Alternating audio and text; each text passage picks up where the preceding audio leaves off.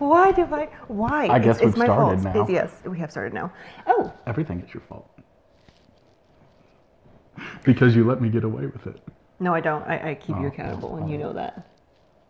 See? Fuck. Welcome to episode, I don't know. 6? No? Unless we decide to make this 5, which we might. But you know what? You don't need to worry about that. Honey, you should read this. All right, I'll stop. Man, it's been a while since we've done one of these. I know. I feel a little rusty. That's what happens when you batch produce things and you just kind of forget how to do it. But we'll jump back into it. We are. We will. Logically. Cheers. My coffee's down there. Are we having a coffee break now? Sure. I'm not supposed to drink on camera because it's loud. It's hella loud. Okay. Cheers.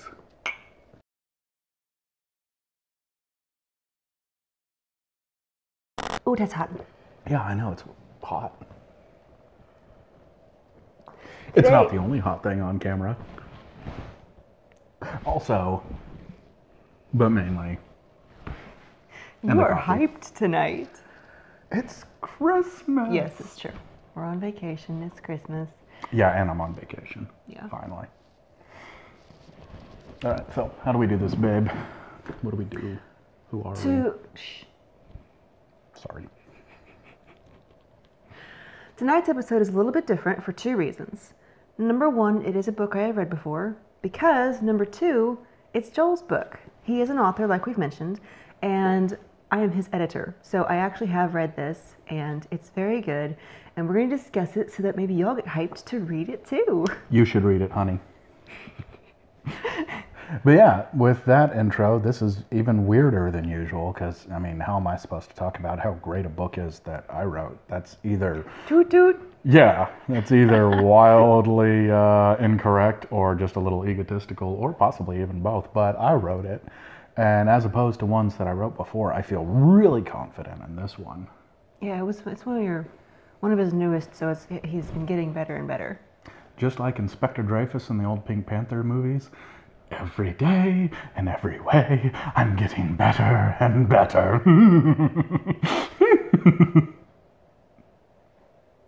You remember those, right? We watched those. We watched them once. I vaguely remember them. There was a lot of sexist stuff in it. Well, yeah, I mean, old comedy. Anyway, Cold and Distant Stars. I wrote this one. You don't even remember? It says copyright 2019, and yeah, You must have printed it then, because you weren't writing it in 2019, because we were moving all year 2019, like looking for a house. I finished it up after we moved in, I think, because in January or so, maybe December, there I go with my old man way of storytelling. I'm sorry, it sucks. But anyway, shortly after we moved into the new house, I got this in the mail. Okay. All right. So I feel like it was one that you had been writing on for a while and then you had to stop. Probably, for a because bit. Buying a house is fucking stressful. It really is. It's worth it, but man, it's hard. Went from never playing video games to playing the Mass Effect trilogy like 8 times in 1 year, so... There's that. It's great. But we're not here to talk about how awesome Mass Effect is. We're here to talk about how awesome Cold and Distant Stars is. It's almost as awesome. So I guess, you know, some stories I remember where I came up with the idea. This one, I think I just got that sort of idea of when we go out and we just look up at the stars, and sometimes it's been a shitty day and you're just looking up at the stars going, man, I wish Star Trek was real because, you know, fuck this planet and all the people on it. Except for you guys. Yeah, that's awesome. So I sort of came up with this idea of a character from that sentiment of just kind of hopelessly staring up at the stars, wishing you could get up there and you can't.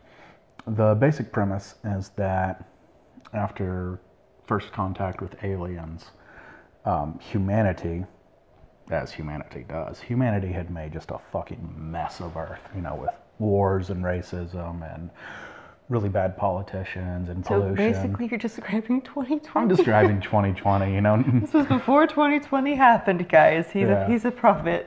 2016, 2012, 2000, all those lovely years we hate. And so Earth gets evacuated, but I mean, We're Texans. We're sorry. And Irish and Russians and all those sort of stereotypical just die hard, this is my place and I'm not leaving. Some people on Earth didn't evacuate, which was stupid because they get screwed for it. And 100 years later, one of their descendants is still on Earth. Wait. And did you? Yeah, go ahead. Well, I was going to say, did you say why they were being evacuated? I forgot to say why. Yeah. Well, I mean, they were ostensibly getting evacuated because Earth was a shithole. Right. It had been basically nuked. But the galaxy, the ruling body of the galaxy, also wanted to build a prison on Earth, turn the whole planet into a prison because it happens to be an intergalactic territory. No one major government can lay claim to Earth. So they all lay claim and they send their worst and scummiest and most terrible people there to Earth. And that's where our protagonist, Samantha Kane, is born 100 years after evacuation. She's never known anything except living on Earth. Planet prison. I think that's an Alex Jones thing. I don't know. Oh dear. No. Hey, no. turn the friggin' frogs gay! No, we do not reference that name in this house. I just really wanted to make a I know. friggin' frogs gay joke. I know. So anyway, Samantha's there. It's all she's ever known. She hates it. She hates her dead grandfather. She hates her dead parents. There's a lot of dead people because you don't survive when you're a human on Earth. She's not the only one. There are a few. All right, picking things back up because we are interrupted by children. You should be asleep by now. It's late. There are a few other humans on Earth. Samantha's not the only generational inmate. She's not the only descendant of people too stupid to leave. There's Aaron, a childhood friend of hers. But where Samantha wants to get the fuck off Earth, Aaron wants to take back Earth and restore it and redeem it for humanity. And Samantha is just all about, I've lived here, I don't remember her age, which was She's probably in her 20s. late 20s. I think I made Aaron early 30s, her late 20s. You'd think the author would know these things, but I've written an entire novel since then. Coming soon. Is good. So anyway, Samantha just wants to get off Earth, and she's sort of been working towards this goal her entire life. And where the story starts, she's starting her plan in earnest. So she's worked her way. She's had this idea, and now she has everything kind of together so that she can then gather resources to get off. Yes. Get off Earth. She can't get off Earth by herself. She can't even get off Earth with just the help of Aaron. She can't even get off Earth with the help of her other best friend, who is a character I'm really proud of. He's a grizzly bear. He's an intelligent, giant fucking grizzly bear named Roosevelt. You can go look up the historical reference if need be. Basically, one of the inmates of Earth long ago did some genetic tweaking and raised this beast to sentience, and now Roosevelt is a giant, talking, ill-tempered, very impatient grizzly bear. Who is also stuck on this prison planet Yes. against his, why? Yes. Why am I here? The poor bear. I have a soft spot for that bear. He's a good bear. Nope, I can't say that. Spoilers. I say that all the time, don't I? Spoilers, spoilers, spoilers. Anyway, so what Samantha has to do, Earth is divided into all these different sections. Think of it as wings of the prison. Territorial differences, because after all, there's a bunch of different aliens. Maybe some of them need hotter, drier climates. Maybe some of them need wet, humid climates. So Earth is divided into all these sectors. And over each sector is a deputy. Oh, I thought you called them wardens. What? No. I was getting to that. Oh, that's right. I'm sorry. Yeah, and over all of the deputies, over all of the regional command centers of these sectors, there is the warden. Right. No sorry. one knows who or what the warden is. They just know the warden runs shit. From the moon, Luna Command Center. So Samantha starts working to call in favors and do deals with the various people in these different sectors because she has to put together a team. As so many great stories do, you got to have a team to pull off your heist, your escape, your whatever. A couple of the characters well, we'll discuss the best one and the most important one. You got to do a deal with the devil. And the devil in this case is Xavanar the Devout. Oh, right. He is the holy leader of an extremist, violent religious cult in space that basically believes you're either us and you swear allegiance to our faith and our God, or we purge your kind from the skies. He's also on Earth because he lost the war. The faith of the purging fire lost the war. But, you know, when you've still got all those militant forces out there, you've got to tread softly as you try and bring war to an end. So part of the treaty was he's imprisoned on Earth instead of executed. And he wants off Earth, too. For bad reasons.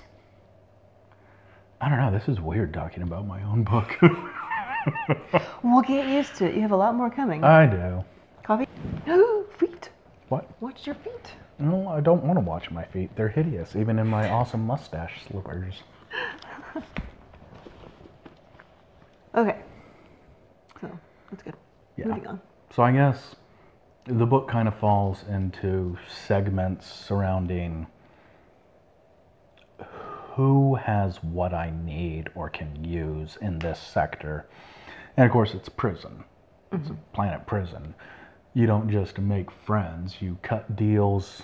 You can't exchange cigarettes for prison wine. So what do? Someone needs an assassination, someone needs revenge, someone needs help rescuing another prisoner, those sorts of things. So these are the situations Samantha is putting herself into, all in the hopes of building the resources and the people she needs to find a way off Earth. That's pretty much the story. I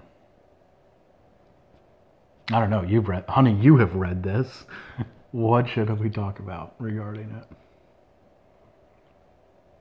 I mean, what stood out to you? What favorite characters?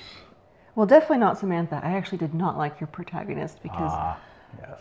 I mean, you wrote her very well. She's not nice. And she's so focused on her own goals that she tramples anybody who gets in her way. She is a hard woman raised on a hard world.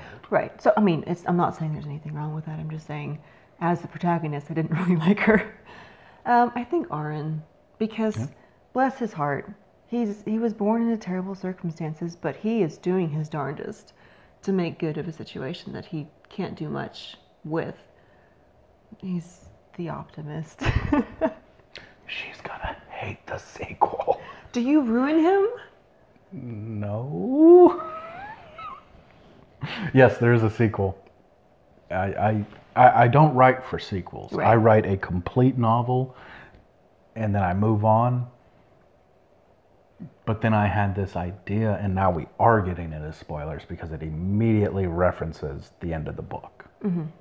You've gotten off Earth. You've been going for this your whole life. You're free. You're in space. The galaxy is at your fingertips. Now what? What on earth would ever make you want to go back to Earth? What could do that? I think another thing that I really liked about this particular book was your ability to make Earth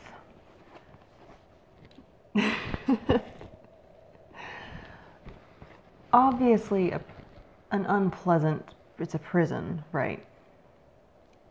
But there are still semblances of Earth. There's, you have the Arctic or the Antarctic, the cold places, you have the desert places, you have the bog places.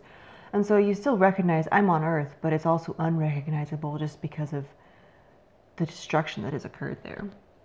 And I also just really liked how you divided it up and used that to your advantage in regards to creativity and storytelling and stuff like that. Thank you. You're welcome. It was fun. I did have a lot of fun trying to think up different locales. Like, to get nerdy for a minute, everyone likes to talk about how Star Wars, there are all these different planets that are visited in the original trilogy, which is the only trilogy worth talking about. Babe, and I'm not even a Star Wars fan. We're not Star Wars people. Don't get into that. I got into it. Deal with it. But, you know, you've got your ice planet, you've got your desert planet, you've got your planet of giant trees and stupid talking teddy bears. You've got all those immediately recognizable locales. Right. I kind of wanted to do that with this, just immediate, recognizable, and I always think in terms of a screen, even though it's probably never going to happen. But just That would be cool though if it could be turned into a movie. just, you know, wouldn't it look fucking cool, that whole view spreading out in front of you? Maybe you'll be a movie director someday with your little beanie. I know. I'll be walking around on set in my little purple beanie, just going all. Can you zoom in more? I need to see more perspiration. I don't know why I would need to see more perspiration. No. We should talk about the cover. Oh yeah. So, I've made a few covers in my time, and I'm really proud of this one. I use the combination of depositphotos.com, where and I'm not getting paid for this. No, what do you call it? Affiliations. No affiliations. We have affiliations. This is like not even a thing for us. No. This is just Sammy. Sammy's the cat. Shut up, cat. No, but he was making a face like he froze or something. Don't hate on my book, Sammy. You don't have any taste. You're a cat. You don't know a good story from a shoe being thrown at you. Which we don't do because that's cruelty to animals. But we threaten it. Anyway, Deposit Photo. It's a great website. It's just got millions of photos that you can search through by category, by color scheme. We will link it below, in case you're looking for a place. And it's, you know, it's like $20 for 10 images that you can download royalty free or whatever. But it's great. So I was trying to find a picture that just sort of encapsulates Earth, but isn't immediately recognizable as, the there's globe. Well, more, you know, North America. I didn't want it to be North America. Isn't that funny how globes are so often like North America centric? Like, what's with America. that? Yeah. Americans are so self-possessed. But I didn't just want it to be that, and it had to have the right view to it. Yeah. I wanted it to look cold and isolated And distant. and blue, and look at that. That's beautiful. That is beautiful. I should link the cover image or something. And then, you know, access to great fonts. You whip it up in Adobe Illustrator. And Amazon Kindle Direct Publishing also does a great job of easily allowing you to put the blurb on the back. So you have done Lulu Yeah. publishing, self-publishing, and now you're on to Amazon. Do Yeah. you want to talk about the differences for any of those self-publishers out there? I feel like Lulu was really 2000s. Yeah, I don't think it's scaled up well.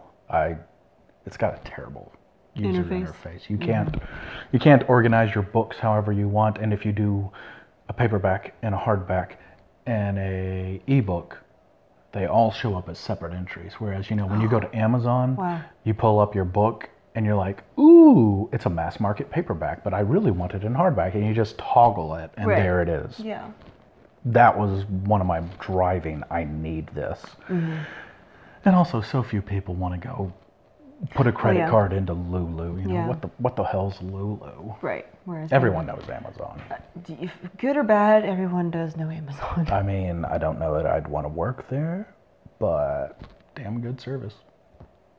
How else am I going to get my 300 pounds of cat litter in 2 days?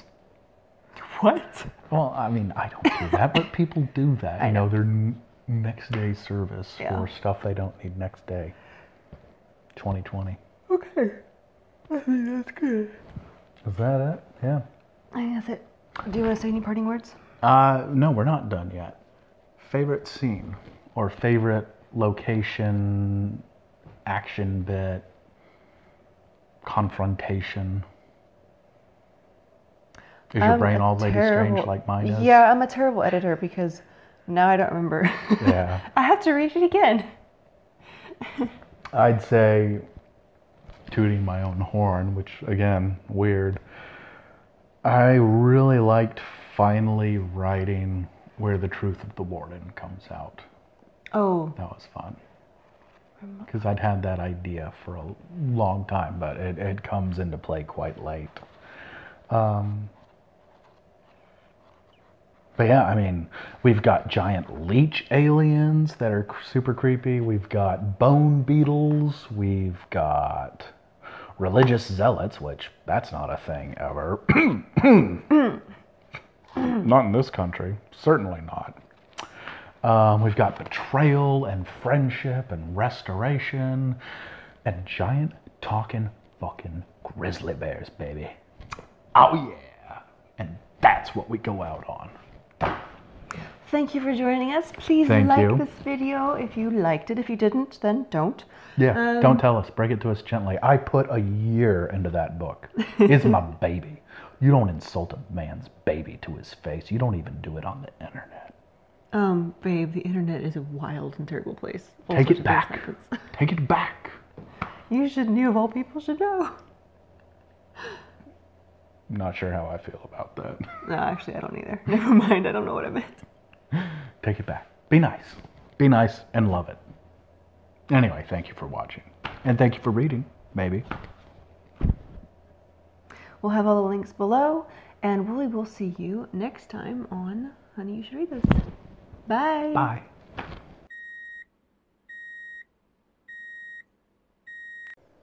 All right, I am recording. Okay, then. Hang on, I gotta come sit down. I know. Professor is simply prepping for class as the late students trickle in. I'm not late. I'm just adjusting things. I hope that wasn't too loud on the mic. It probably was very loud. Well, I had to sniff. A man has to sniff. A man has to A man snort. has no name, but a man must sniff. What? It's a Game of Thrones reference. Really?